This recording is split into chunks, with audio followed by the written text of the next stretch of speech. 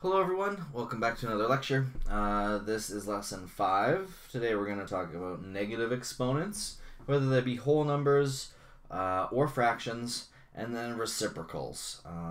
What we need to know about negative exponents requires us to know about reciprocals first. So any two numbers that are multiplied together or have a product of 1 are reciprocals. So our first blank, reciprocals. That's your first blank. Two numbers with a product of 1 are reciprocals. So, for example, if we have 4 multiplied by 1/4, 4 times 1 is 4. That gets us 4 over 4. That equals 1. So then these two numbers are reciprocals. If we have 2 over 3 multiplied by 3 over 2, we multiply the top and the bottom. So we get 2 times 3 is 6, 3 times 2 is 6, that also equals 1. So then these two numbers are reciprocals. What we can say is that when two numbers that have exponents and multiply together, we add their exponents, right? So when we have xn times x to the power of m, we add their exponents together. If this sums to 0, that means that x is to the power of 0, and x to the power of any number is 1. So that would make these two numbers reciprocals. So what we're looking for when we're looking for a reciprocal of an exponent is the value that adds them up to 0, the n and the m, which would be the negative or the positive value depending on what you have. Let's apply that. So we have 5 to the power of -2 multiplied by 5 to the power of 2. Those equal 5 to the power of 0, which is equal to 1. So then these are reciprocals. That would be our blank again. We put reciprocals in there. Therefore, 5 to the power of -2 is equal to 1/5 to the power of 2, or 1 over 25. Whenever we have a negative exponent, we are going to flip this value, because 5 to the -2 must be the fraction version of 5 so that it all adds to 0. Let's do some examples. Let's work with it. We have 3 to the power of -2 given for our first problem. I will go down a little bit. 3 to the power of -2 is our first problem. Since we see a negative exponent, to work with it, what we need to do is we need to flip over into this number's reciprocal so we can make the exponent positive. Remember, if you do that, you're multiplying essentially by 1 and not changing it at all. So this is the same as 1 over 3 to the power of 2. So I've made the exponent positive, and now that's something that I can work with. I can square both of these numbers, 1 over 9. When it's a negative exponent, there's not much that I can do with it. So that I can do something with it, I need to make it positive, and I need to take the value, and I need to take its reciprocal. Okay? So anytime you see a negative exponent, you're going to flip over what you have, make it a fraction, and then you're going to make that exponent positive. Let's do some more examples. We have -3 over 4 to the power of -3. A negative exponent means I need to flip over the fraction. So this is equal to -4 over 3 to the power of 3. I can then cube each of these numbers. 4 times 4 is 16.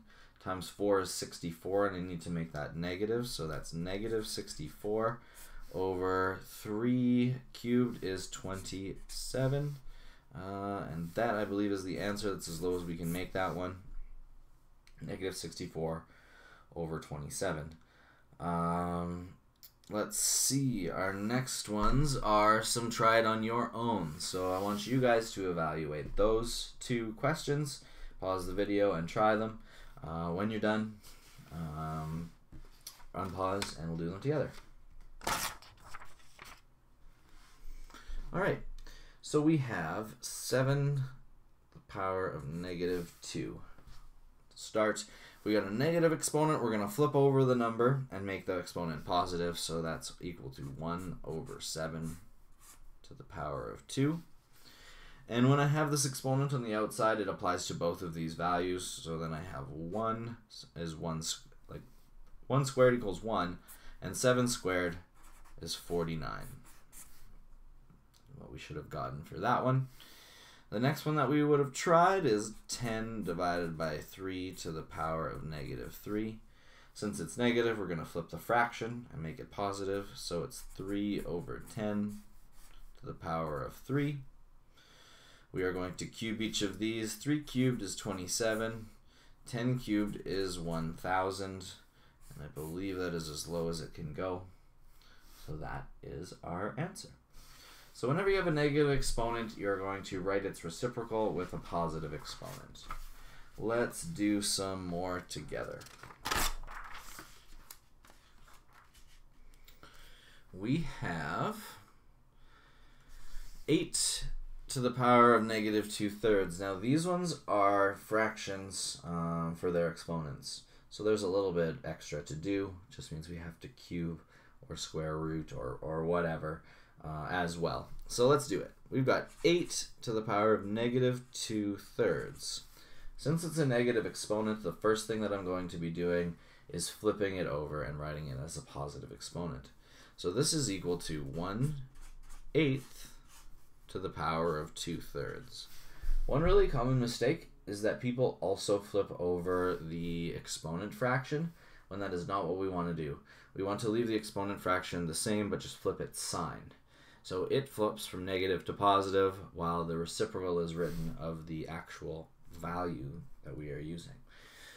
So we can now say that this says we need to, since the denominator is the index, we can cube root each of these and then square it. So this would be the cube root of 1 divided by the cube root of 8, and then this whole thing would be squared because the numerator is 2. The cube root of 1 is 1, and the cube root of 8 is 2. And again, we need to square it. 1 squared is 1, and 2 squared is 4. So something that looks kind of strange, 8 to the power of negative 2/3, is actually just 1/4. That's as easy as it gets. We go to the next one. Let's go. We've got 9/16 to the power of negative 3/2. So a negative exponent, we flip what's inside to make the exponent positive. That's 16 over 9 to the power of 3/2. We are then going to square root each of these numbers because the denominator is 2, and then cube them. So this would be equal to the square root of 16 divided by the square root of 9, all cubed. The square root of 16 is 4, and the square root of 9 is 3, and we're going to cube that again. So we take 4 times 4 is 16 times 4 is 64. Oh, we need to cube 9. This is a little bit of a trickier one. Let's see. Did I do that right? No, I did not. We don't need to cube 9. The square root of 9 is not 9. The square root of 9 is 3. I'm thinking like, wow, that's a large one. I need to think for a second. So 3 cubed is 3 times 3 times 3. That's 27. So that is our answer. That's as low as we can go. There are 2 more for you to try on your own. Well, they have negative fractional exponents. And so you can pause that, and when we come back, you can see if you got them right. Okay, let's do this thing. We've got 16 to the power of negative 5 over 4. So first thing we're going to do is flip over the number because we have a negative exponent. That's 1 over 16 to the power of 5/4. We are then going to fourth root each of these numbers and then go to the power of 5 for each of them. So the fourth root of 1 divided by the fourth root of 16, both numbers that I do know, and then all to the power of 5. That would be 1 over 2 to the power of 5. 1 to the power of 5 is just 1. It's very convenient. But 2 to the power of 5 is 2 times 2 is 4, times 2 is 8, times 2 is 16, times 2 is 32. So 1 over 32 is our answer for that one. For the next problem, we had 25 over 36 to the power of negative 1/2. Again, because we have a negative exponent, we're going to flip the fraction. So we've got 36 divided by 25 to the power of positive 1/2 this time.